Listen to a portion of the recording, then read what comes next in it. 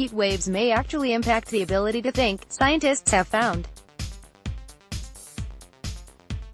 Harvard scientists reported that students in dorms who have air conditioning during heat waves do better on cognitive tests than students who live with the hot temperatures.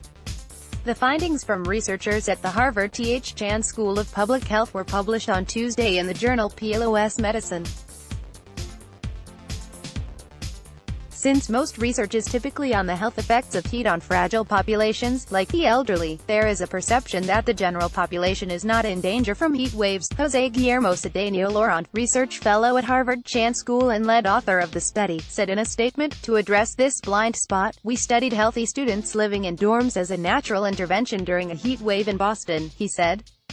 Knowing what the risks are across different populations is critical, considering that in many cities, such as Boston, the number of heat waves is projected to increase due to climate change. The study looked at 44 students in Boston.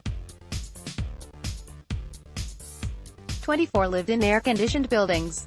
The other 20 lived in buildings that did not have air conditioning.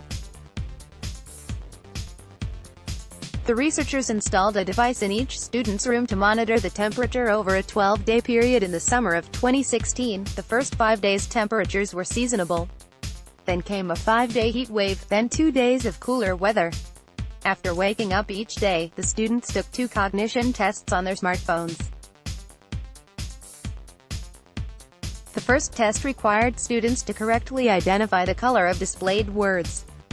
The second test consisted of basic arithmetic questions and was used to assess mental speed and memory.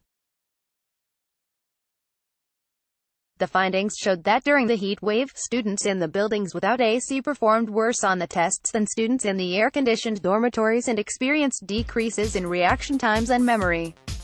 Surprisingly, the biggest difference in cognitive function between the two groups was seen during the cool days after the heat wave. The researchers found that as outdoor temperatures began to subside, indoor temperatures stayed high in the dorms without air conditioning. Indoor temperatures often continue to rise even after outdoor temperatures subside, giving the false impression that the hazard has passed, when in fact the indoor heat wave continues, said Joseph Allen, one of the study's authors and an assistant professor of exposure assessment science and co-director of the Center for Climate, Health, and the Global Environment at Harvard Chan School. In regions of the world with predominantly cold climates, buildings were designed to retain heat. These buildings have a hard time shedding heat during hotter summer days created by the changing climate, giving rise to indoor heat waves, he said.